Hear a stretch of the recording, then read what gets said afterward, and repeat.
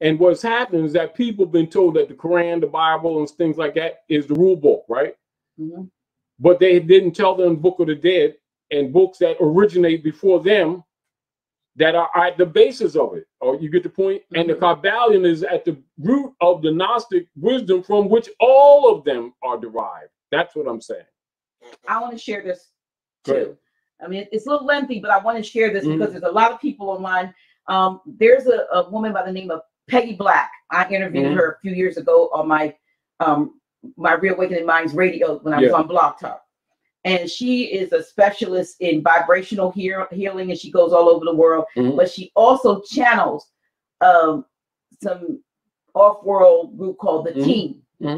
And I've been getting they call them morning messages. And once a month, whatever the Team says, she prints it.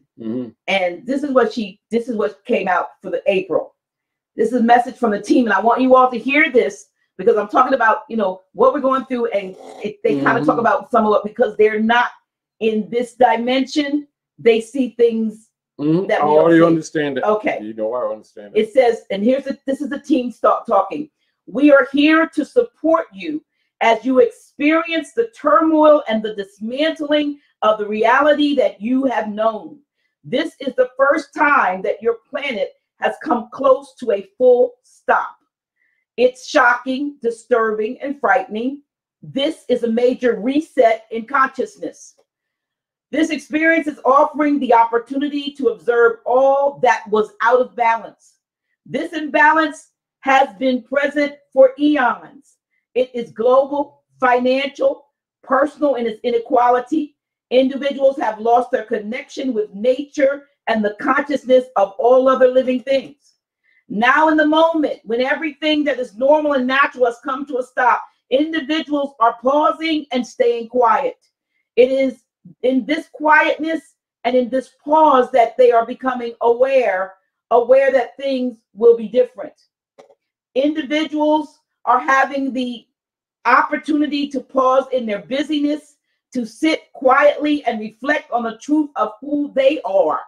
In this time of reflection, they are becoming aware that they are more than this physical body.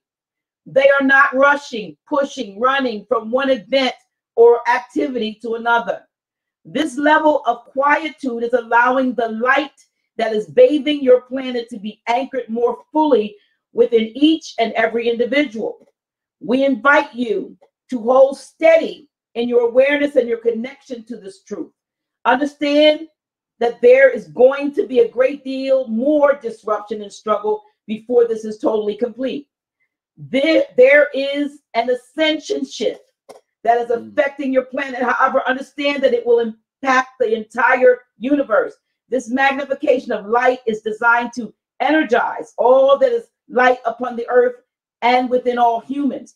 The power of this light has created a disturbance of fear and negativity, which has been hidden, buried, and locked into the earth, waiting for a time when humanity was ready to transmute this energy.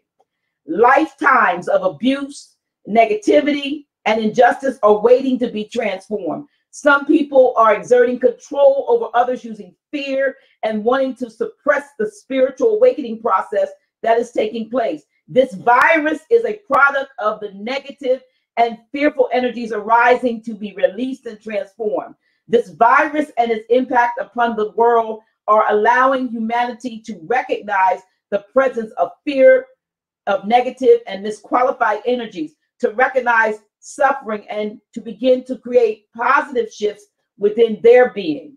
So your balance and stability will assist your planet in this transition. You are in the midst of the changes. There's always discord and confusion when things begin to change.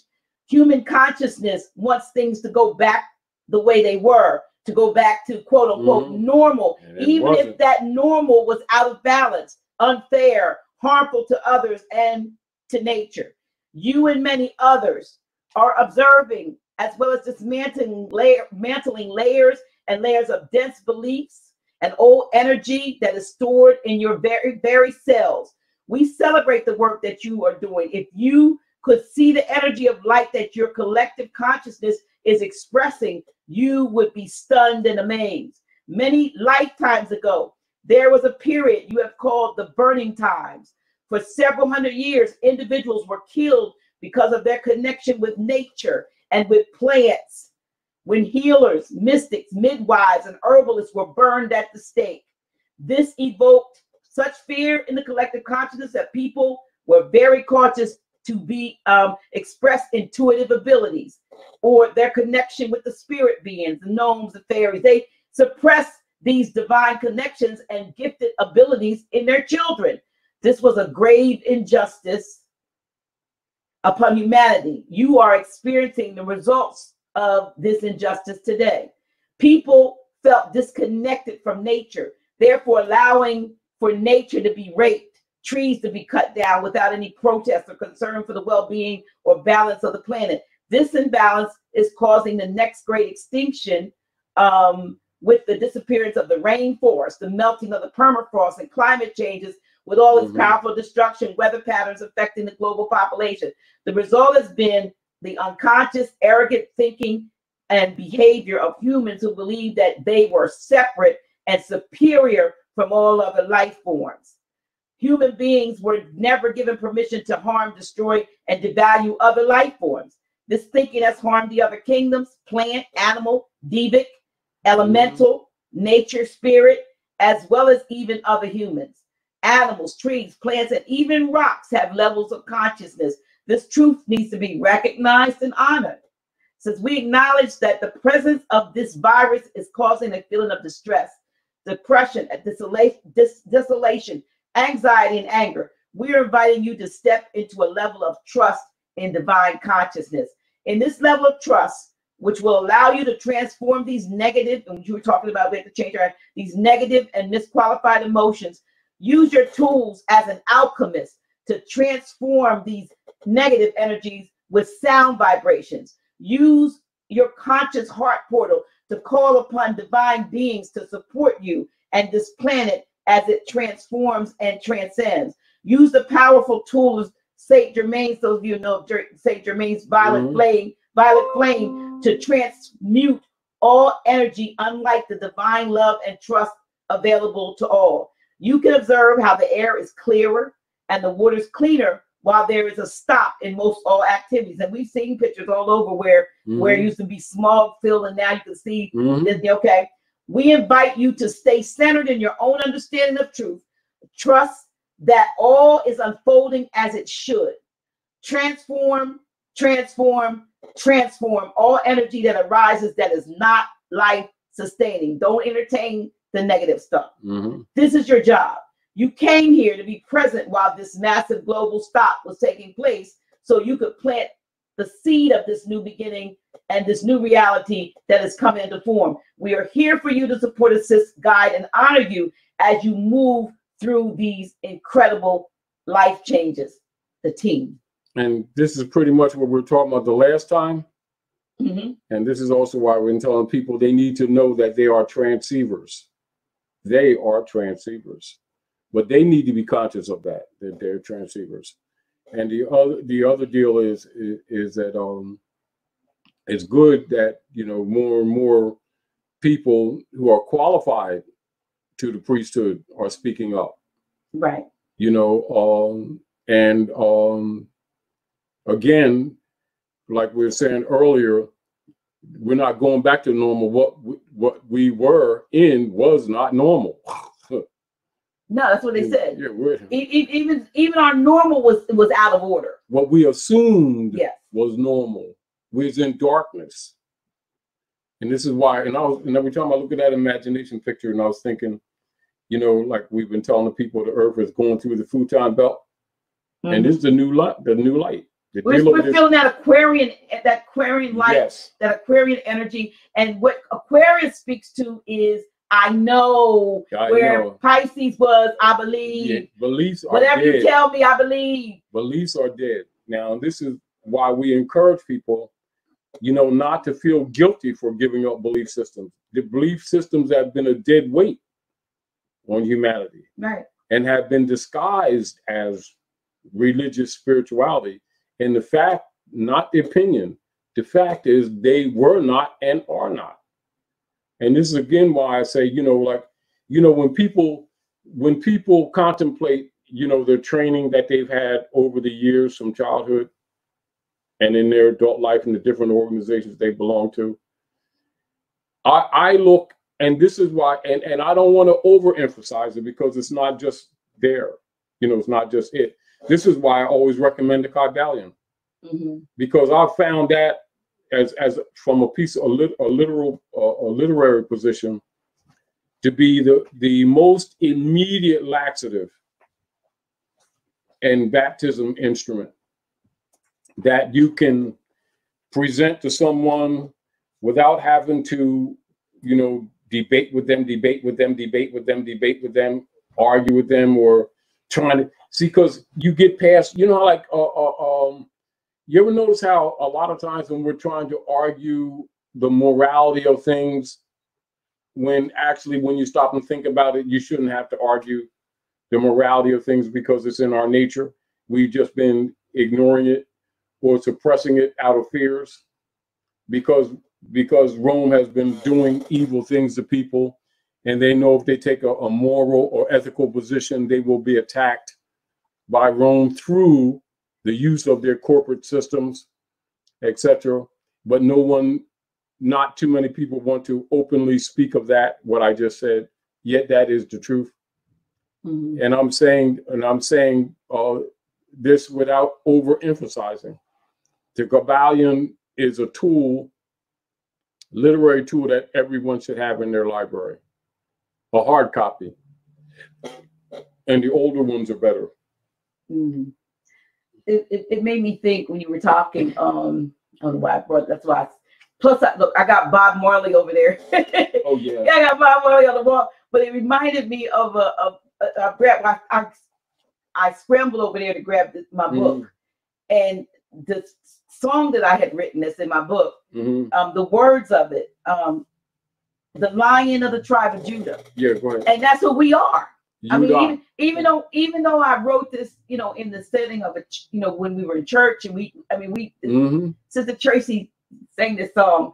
I don't know if she's online, but the words are, "You're the Lion of the tribe of Judah. Send Judah first."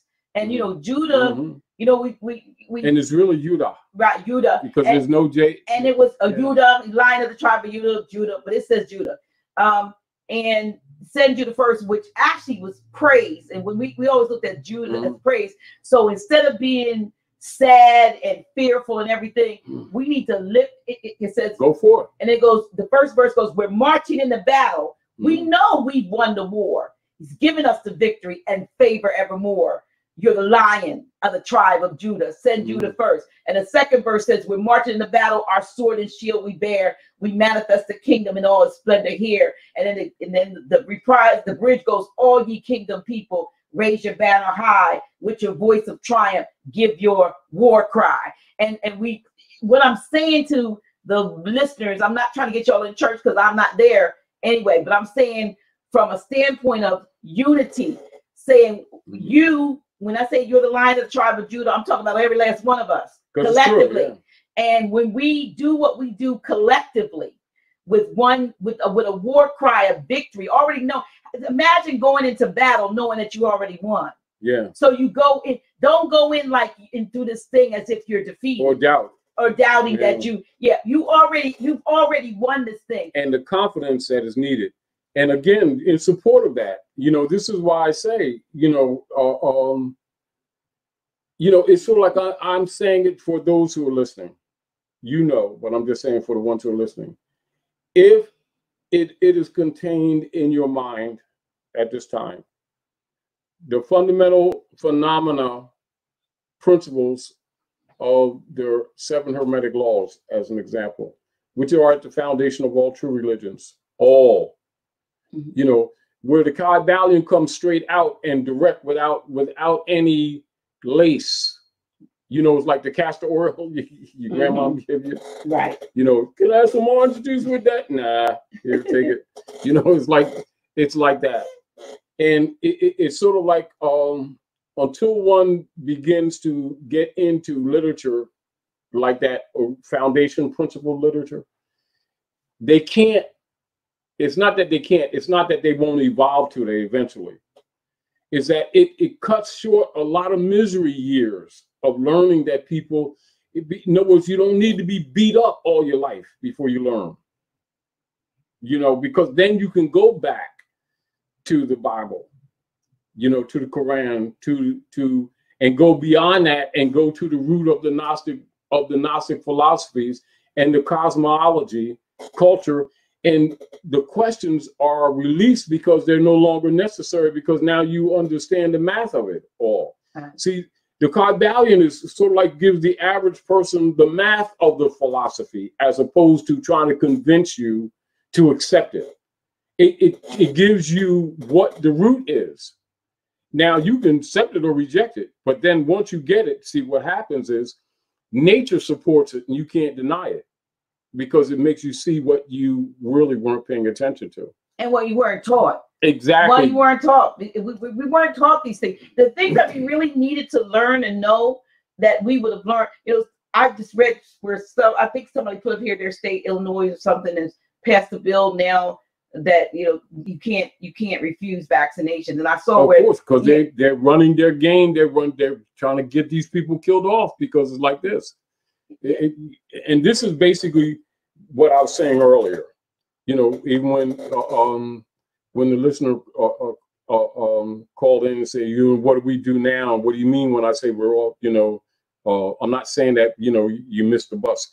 I'm saying pay attention to what they're doing. They're openly showing you they're your enemy. Right. Reject them, rebut them. You must publicly rebut them. You can't stay silent. And you must be willing to, if you have to be a martyr, be a martyr for truth.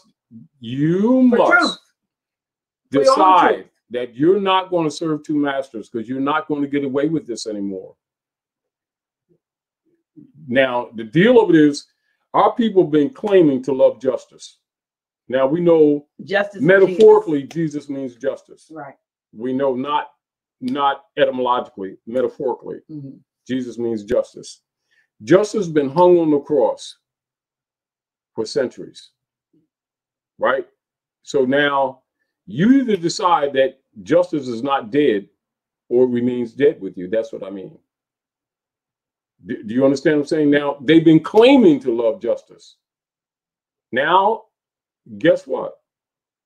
They're going to have to prove it, because all masks are off. This is why I've been telling people all masks are off. See, the confusion must leave, because you got to stop pretending. You can't fool no more.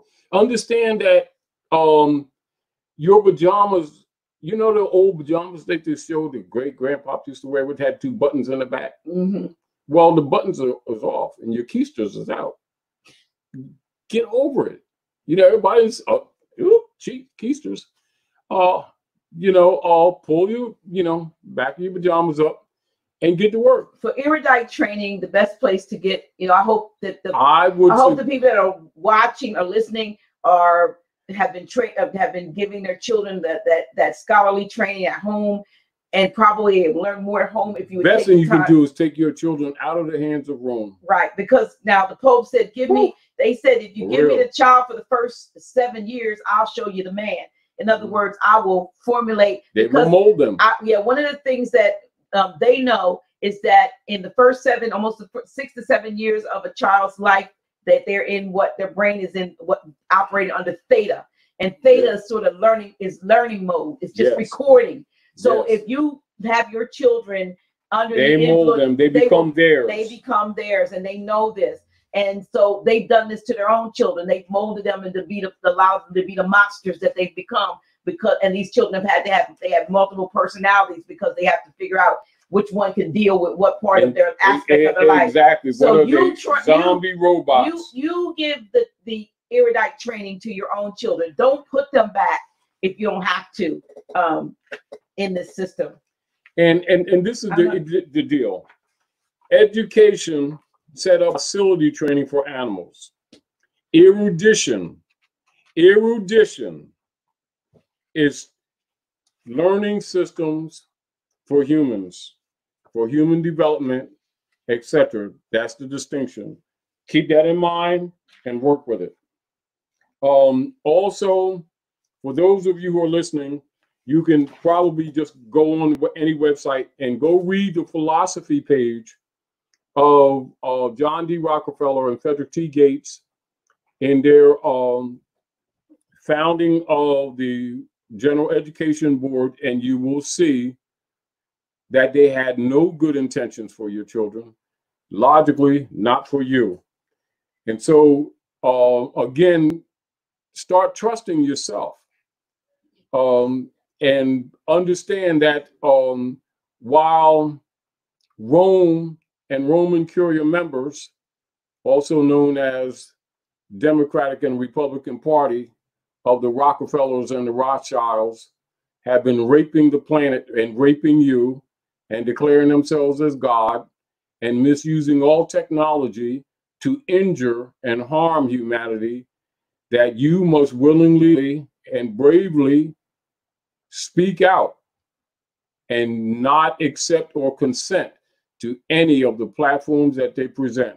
For their platforms are only darkness and death, which is what you've been getting. It's just that the discomfort that we're having right now is that the doo-doo has hit the fan, and recognize with brown spots, the doo-doo has hit the fan, and it's time to clean your house. Clean for yourself. Do unto others as you would have them do unto you. Try not, although it's difficult, to feed into anger or any meanness, because they feed on that. Keep that in mind. They love to see people in misery. They love to see people fighting. They love to see bloodletting. That is, truthfully, their religion. That's for real. That's like for truth. It's not opinion. So don't do anything to feed that. Take your energy and your time. Convert. If you're going to do any conversion whatsoever, take your faith out of those institutions and put it in yourself and into the appreciation that your mother brought you here, and trust that her mother brought her here to bring you here. And it's time for us now to flower out and be the seeds of our mothers. And if your mother's worthy, certainly you are. If your mother brought you here, certainly wasn't the corporate state.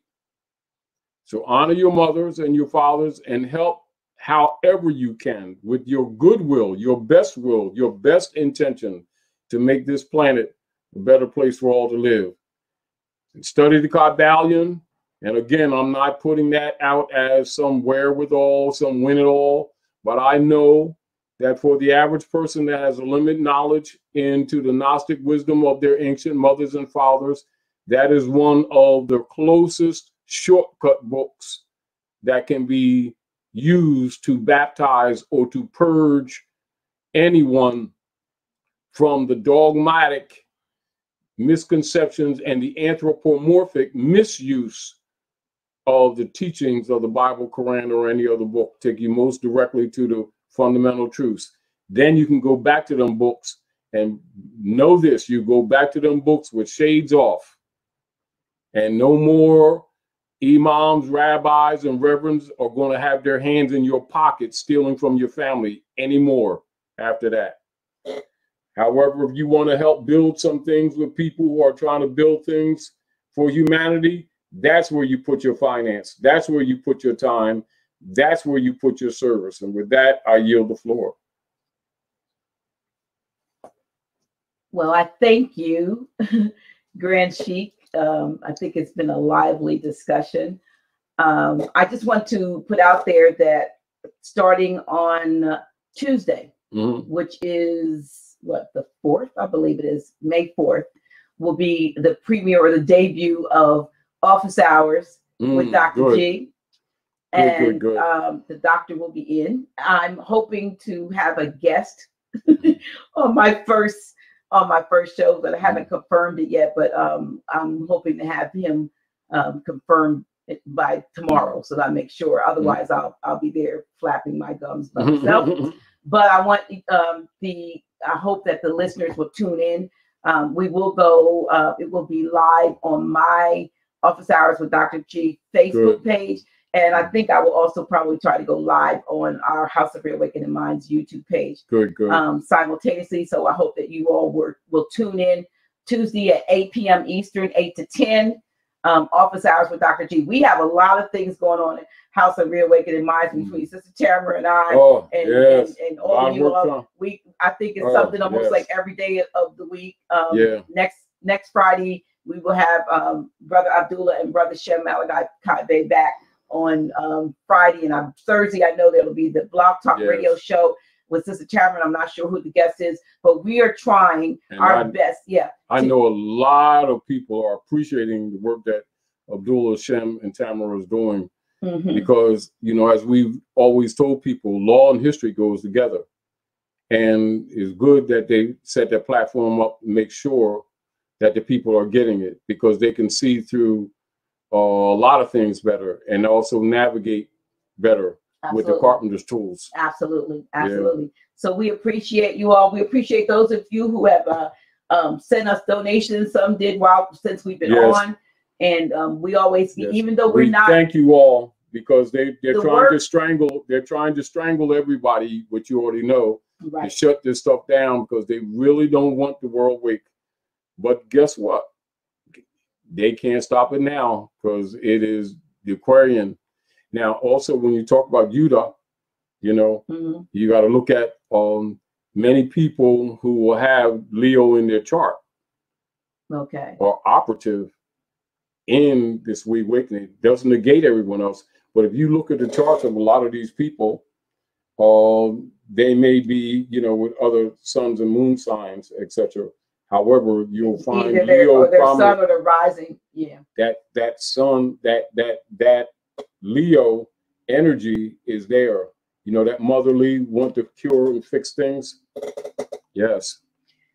Well, we appreciate each and every one of you. It is now 10:30. We will sign off. We will sign off. Yeah, we've been working and up and working. Well, we appreciate everybody for taking, you know, for bearing with us as we modify what we're doing in this time of social distancing and so forth. But we're here. I saw some comments that said they like the way this is a better sound. I mean, we like coming together with folks in the room besides you and me and the dog and the cat. But you know, if we can come to you right now, we know that this reaches far. So you know, this is gonna go good. This is global, and we appreciate you taking the time and communicating. We don't know what happened with the Facebook today. Something happened. It should have been It should have been simulcasted on both of them. We'll figure it out. But YouTube was probably the most important. We can put the Facebook. We can put the YouTube. It never. How do you say? Never glitches when they want to spy on people. We can put it down there. But we thank you so much for tuning in, and we are going to be one of these Fridays. We're going to have my daughter Maisha come on. And sing us the Reawakening Minds song that we haven't been playing lately. So she's the one that wrote it and sings it. But until next time, we thank you. I'm going to let him, let me see what I'm going to do right here. I'm going to do this. I hope you all are willing to let go of those things. The blind faith, the dogma, the fiat, was it? Systems, color of law, color of office, and color of authority. And I hope we gave you some tips on how to go up. Self-governing. Right? Yep, the way out is up. So thank you so much for tuning in. Until next time. Peace. Peace.